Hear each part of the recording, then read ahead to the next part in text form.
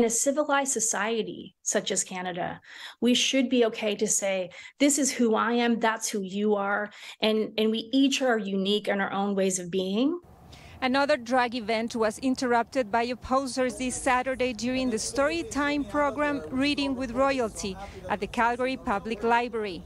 There are concerns about how these demonstrations can escalate in the future. We are now calling the police.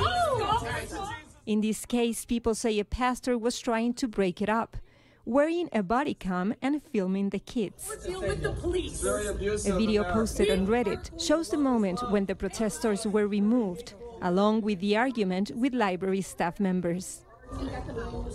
Dr. Christopher Wells says these kinds of events have been happening in Alberta for over 10 years without incidents, but lately they have seen an increase on protests and hateful demonstrations that could eventually grow into confrontational situations. It's very concerning.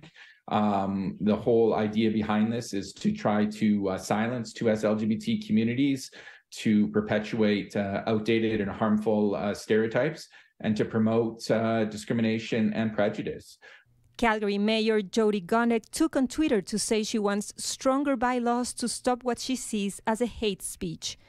In a statement, Calgary Public Library says it is proud to host a diverse range of programs that bring our communities together through a shared love of reading. We regret that the Storytime event for families was disrupted. Both agree that more needs to be done, not only from authorities, but from the community itself. 2S LGBTQ people don't just appear as adults. They are children. They know their identities. They're looking for support. They're trying to build community, and being able to attend these events is very important. And whether it's for you or not, it's okay. But to quash people because of who they are, we have to be mindful of why there's this uncomfortability and make sure to root that out within our own selves as well. In Calgary, Silvia Naranjo, City News.